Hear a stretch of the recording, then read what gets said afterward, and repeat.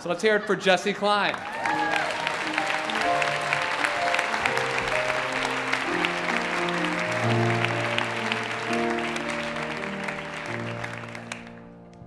On the morning of my 28th birthday, I woke up at the happiest place on earth, AKA the Enchanted Kingdom, AKA Disney World, AKA what the hell am I doing here?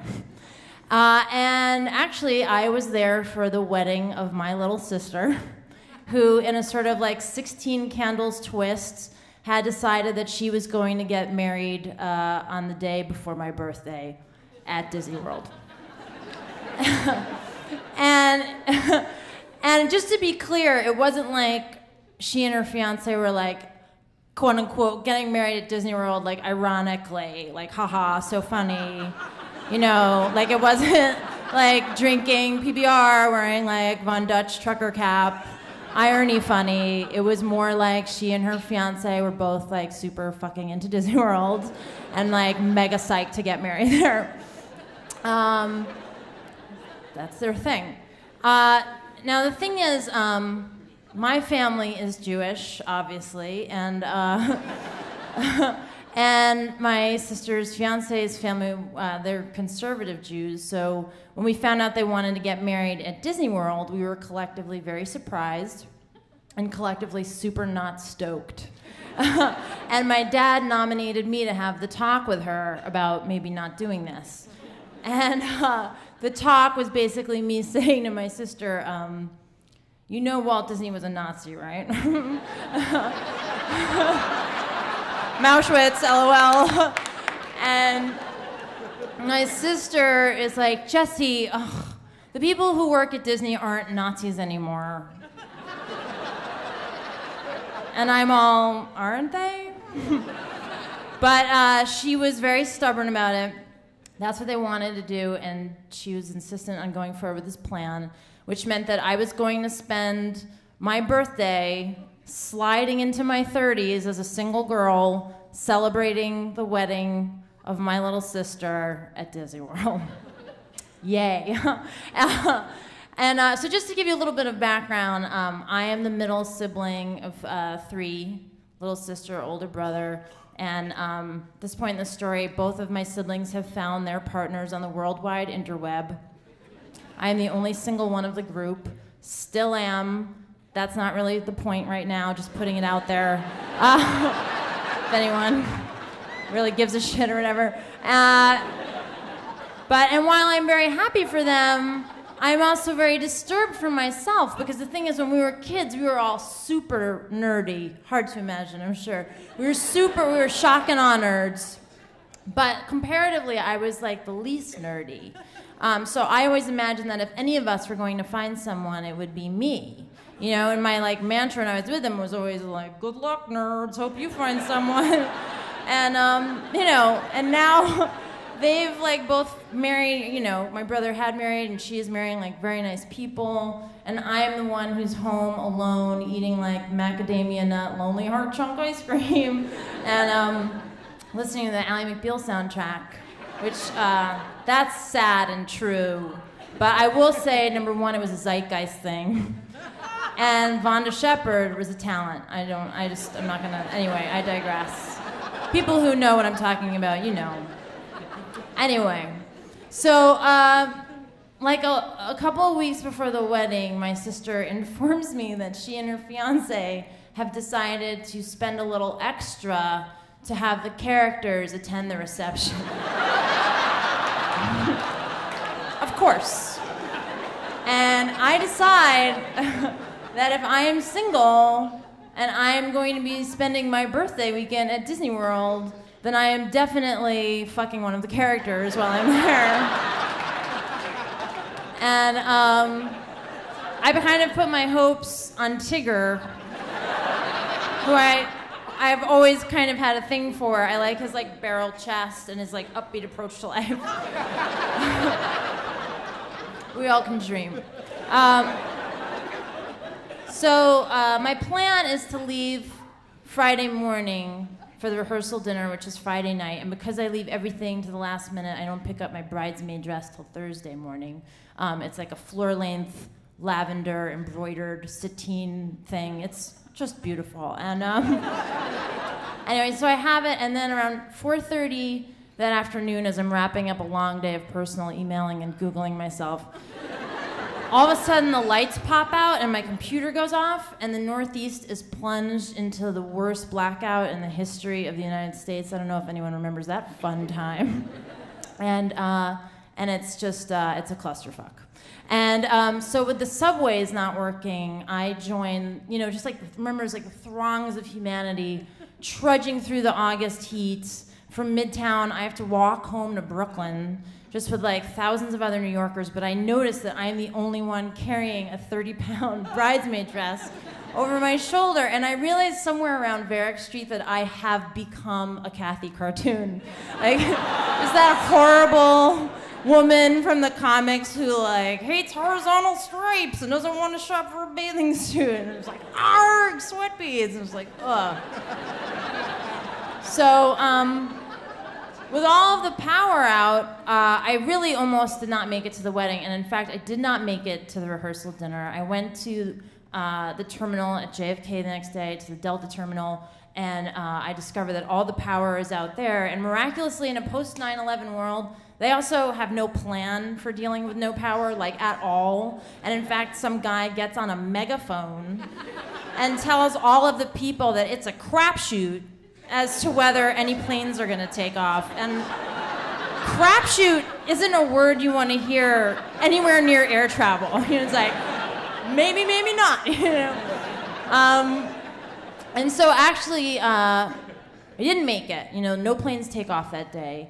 And I get home desperately trying to find any plane to get me to Disney World the next day. There is one ticket left on any carrier, right? It's on Continental, one way, New York to Orlando. It's $800, which is what I spent going to Japan round trip a few months before. But I have to buy it. It's my sister's wedding, and it's Disney World. And so the next morning, I go to the flight. I'm so stressed and nervous before the flight that as soon as I sit down, I take an Ambien. I forget that you should not take a whole Ambien before a 2-hour flight. So, oops. So when I land, I am wildly hallucinating, right? Wildly, seeing double. Greeted by a wedding planner who's like, go directly to hair. And I'm like, I'm going! And then just melting, everything's melting.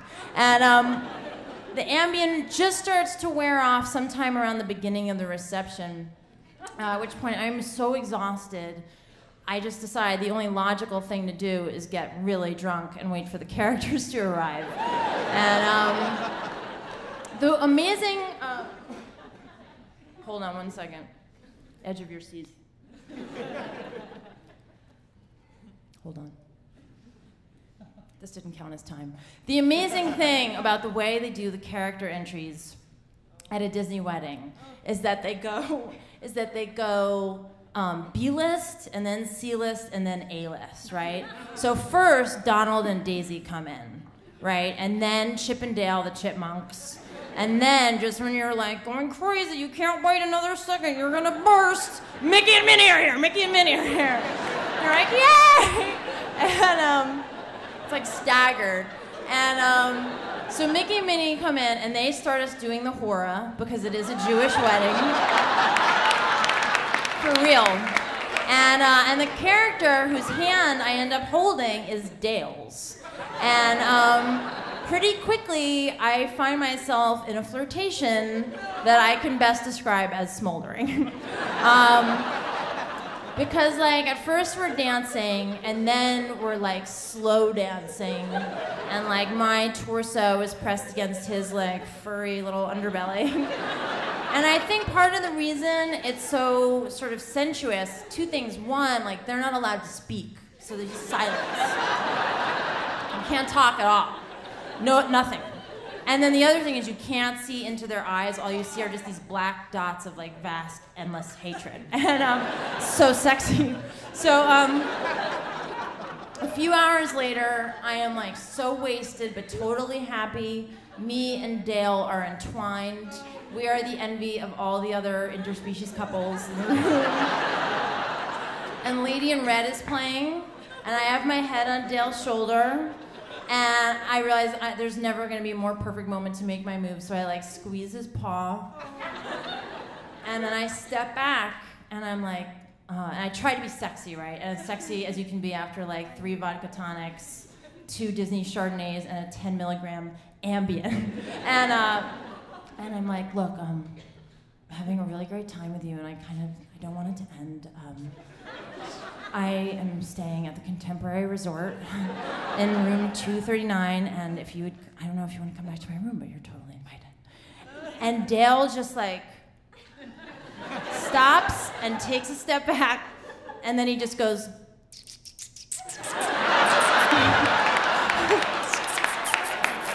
and that was the moment when I realized, oh my God, if he consummates this, he will probably be fired, potentially also killed. You know, like we're in a kingdom, like who knows what laws apply. And then it wasn't until a few days later that I like literally maybe a week, I was like, person in the costume, not necessarily a man, actually probably not. Anyway, it was a night. The next morning I wake up, it is my birthday, I am on a twin-size bed, alone, on Eeyore sheets. And even though my flight is not till 10, I leave there at 6 a.m. because the room is so unbearably disgusting. I cannot be in there another second. It's so ugly. So I get to the terminal. I watch the sunrise. I wait for the woman to come and start like letting people into the gate. And I never, ever play the birthday card. I hate that. But because it's been such a crazy weekend, when the woman arrives, I go up to her and I'm like, look, it's crazy time getting here, blackout. Is there any way you could upgrade me to first class? And she's really nice, and she's like, you know, there's no first class on this plane, but I promise we'll take care of you. Great, fine. I figure maybe an extra blanket, that sounds perfect. So people start to arrive at the gate. It's a couple hundred people, whatever. And then we find out we're going to be delayed again, so everyone's cranky. And the woman gets on the loudspeaker finally, and she's like, okay, I want to thank y'all for choosing Delta Song today. We're probably going to board you in about 20 minutes. But before I do, just want to let y'all know we have a birthday girl here today.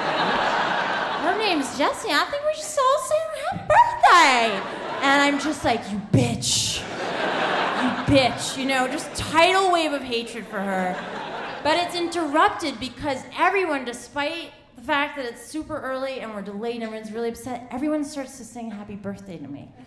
And that, you know, like really sweet. And it just suddenly, it was like, it just changed everything. I was like, this has actually all been leading to this moment. And I feel like people, like, I have this like optimism now. Like people are really nice. People are basically good. You know, we're all just on this crazy blue marble together. And, you know, one love. And it's like so just lovely, you know? And then we get on the plane, and I get like a plastic glass of Champers, so nice, and just sit in my seat, and I'm like, everything's fine. Like I feel I've done it. I made it through this weekend. It's my birthday. It's gonna be fine, and I'm really relaxed. And then like about, I don't know, half an hour into the flight, just feeling good with the Champers, and all of a sudden, you know, the woman gets on the thing, and she's like, you know, we're gonna be a short flight today, gonna be cruising back into New York in about, 45 minutes, and thank y'all for choosing Delta Song today. I do wanna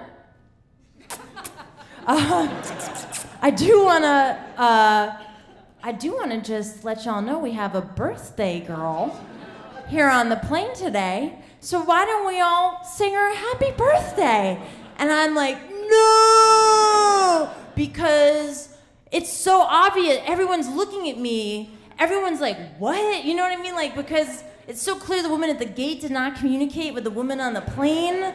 And like, now it seems like I'm a jackass. Like I'm the kind of person who tells everyone I meet it's my birthday. Like I'm 5 years old, like some douche. And I'm so embarrassed. And then this guy, like 8 seats behind me, says super loud, he goes, we already fucking sang it. And I was like, oh right, people are basically bad. People are basically bad. And just slouched down in my seat, waited to get back to New York where the lights were finally back on. Thank you guys so much.